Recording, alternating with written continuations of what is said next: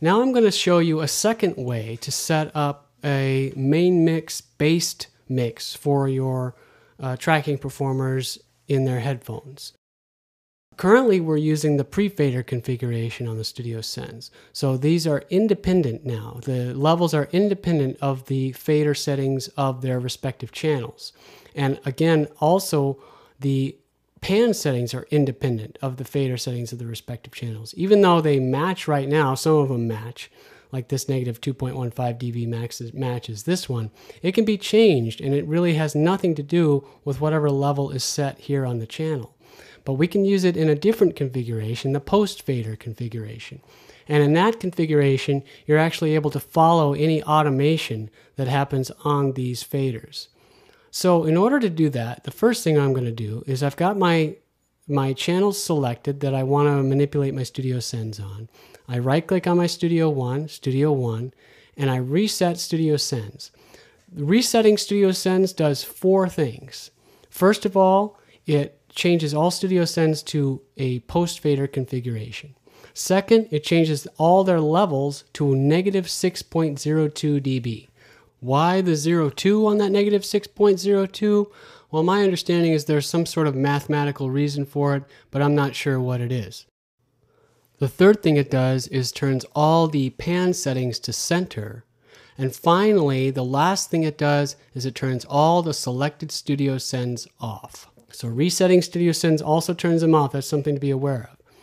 So once I do that, all the Studio Sens are now off for those selected channels.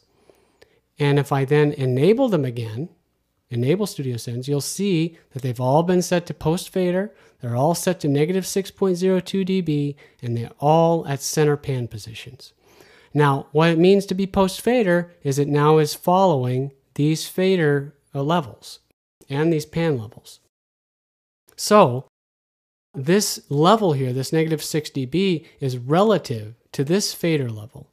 So say this fader level is at 0 dB, the actual output of this Studio Sen is going to be 6 dB lower than that. And same with any other fader level here. This is going to be 6 dB lower than negative 6.31. It's going to be negative 12.31, or negative 12.33 actually.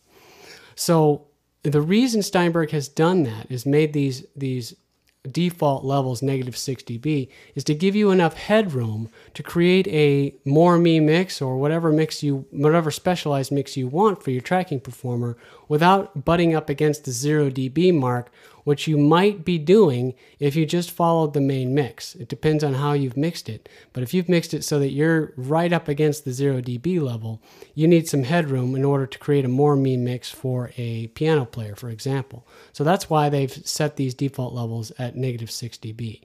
So right now, just by doing that one thing, resetting the Studio Sens and then enabling them again, I now have the basis of a main mix all over again. So if I play it, the piano player will hear what I hear in the main mix. I can also customize it, of course, just like I did before. I can turn off these sound effects. I can turn off the musical sound effects. I can turn up his piano thusly, and then I can turn down the drums, for example. And now I've got a customized mix for my piano player that doesn't include any sound effects. But I can still go to the main mix as the control room channel operator here and listen to all the sound effects, the car horns, all that stuff that my piano player may not be interested in hearing in his earphones. And you can do that up to 4 different times for 4 different studio channels and completely independent mixes in that way. Now, in the next video, I'll discuss just one more trick about manipulating all these Studio Sens that you've got selected in one foul swoop. And we'll cover that in the next video.